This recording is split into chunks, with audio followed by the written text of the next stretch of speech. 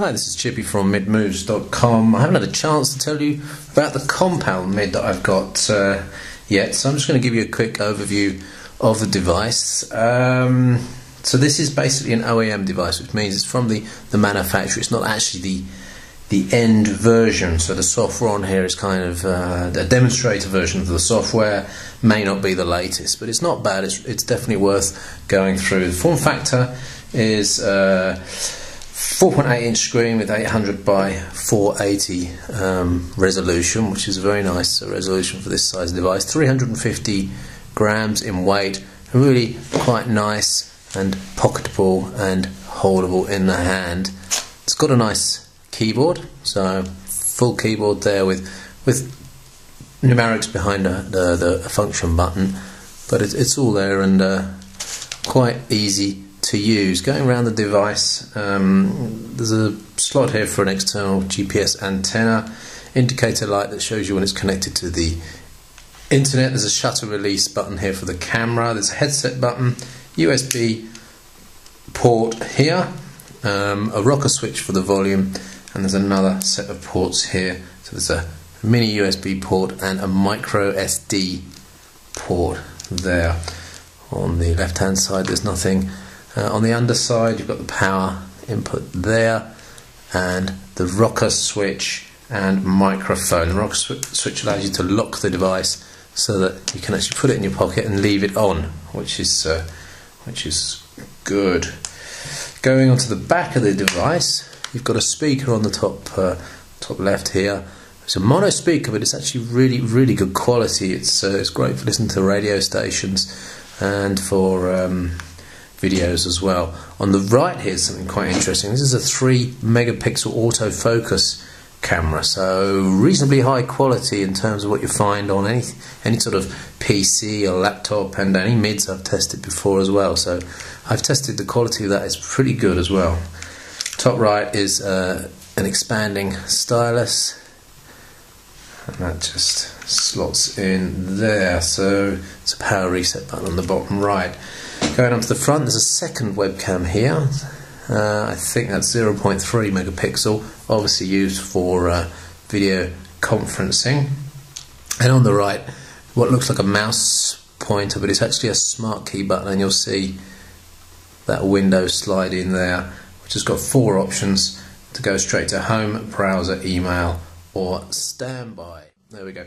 So each of the icons at the bottom brings up selections, as you can see there. So on the left hand side it's basically the browser with some bookmarks. The browser is based on Firefox, or rather Mozilla Core. It's called CoolFox, and it's got the Mozilla Core just as you'd see on Firefox 3 on the desktop, but it's slightly modified to make it a little bit simpler, taking away some capabilities in order to make it simpler. So in fact, let me just go, I'll hit one of the bookmarks and see how quick it can just get to the website. Browsing speed pretty fast. I'm connected over Wi-Fi here. You can expect about half or less of the browsing time that you get on the best of smartphones. So this is the full website loaded there in well under 10 seconds. As you can see, you can move around on it fairly easily and click links with your finger because it's touchscreen. Got multi-tab capability, so you can start up second tabs, and let's start up quickly a second tab there. So I can be looking at one website and have another one in the background. So this is the main feature of the device, and the browsing is way better than you get on any sort of smartphone. And because of the 800 by 480 screen, you can see every website as it comes up without having to zoom in or anything. That takes time. Simple. That's the CoolFox browser plus the links up there. Moving on, there's a chat section. You've got Pigeon, which is a common Linux-based instant messenger system with support for a lot of protocols, and Skype. So there's actually a Skype client here, which I'll start up now. This has support for voice and messaging, and not for video as far as I know, but I haven't actually tested that yet, but voice seems to work fine, and the user interface is quite nice as well. It's tailored for the device. So while that's loading, I can go back to the home screen, take you on further. We've got some media capabilities here. So we've got the photo viewer. Let's just bring that up. It's got a gesture-based interface. So if we click on the first image there, go to full screen, I can just swipe across. I can even rotate and back using gestures. So that's quite a nice application. We've got a fairly straightforward music application, which, as I mentioned, the actual speaker is pretty good quality. So that's quite reasonable for playing playlists. No real good library facilities in that though. There's a Last FM radio application on this one, so I can log in and play my favourite stations. I think I've already pre-configured my... Here we go, and that's playing my favourite stations from Last FM straight away. So of course I can go back to the home menu while that's playing in the background. There's a video player on here as well, which does fairly good quality videos. It will play up to a good couple of maybe 2 megabits per second on H.264 videos, and because of the high-res screen, it's really nice quality. So actually, I've got Last FM playing in the background plus the video here. Oh, that's nice. That works for most formats, not all formats. Just be a little bit careful with that, but most formats work. Meanwhile, let's go back to that Skype application.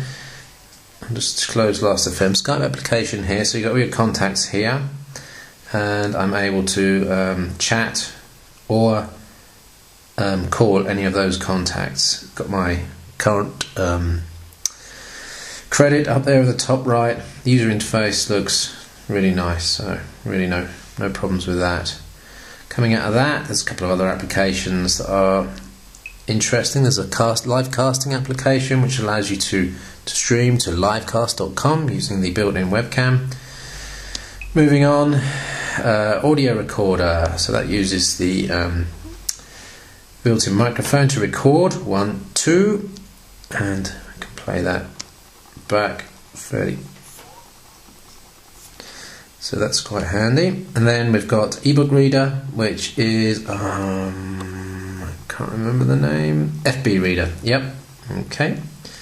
FB reader as the ebook reader, PDF reader, calendar, to-do list, dictionary, email client, which is Sylpheed, I guess, and OpenOffice as well. There's a stock application there, which I think actually goes straight to websites, so it's just a link. There's a GPS application, which is not working because this has got GPS built in, but the application hasn't been built into this preview version. And then we've got some games built into this, which are quite basic, but just demonstrating the capabilities of the gaming. Go back to the escape from that. That's right. And then settings on the right hand side. So you've got file manager, calculator.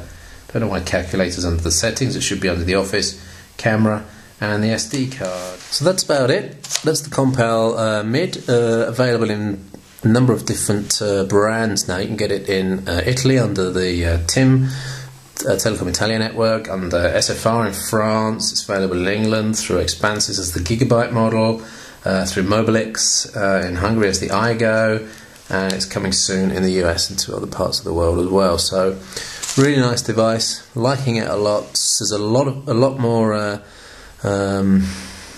scope for improved software there, but as this is a base sort of demo version, it's impressive as it is. I forgot to mention built-in 3G Wi-Fi and Bluetooth on this one. 4 gigs of RAM, 800 MHz Intel Atom processor. So that's Chippy from midmoves.com with the Compal MID.